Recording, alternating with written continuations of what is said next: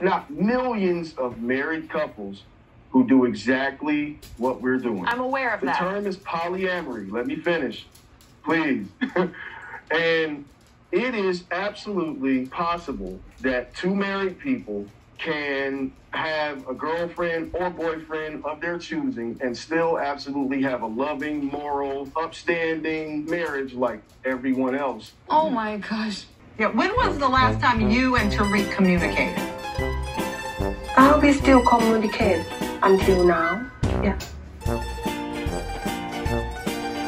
But now, there's clarification that needs to Like be. how recently now? Was it like a day ago, 2 days ago, 3 days ago? Today?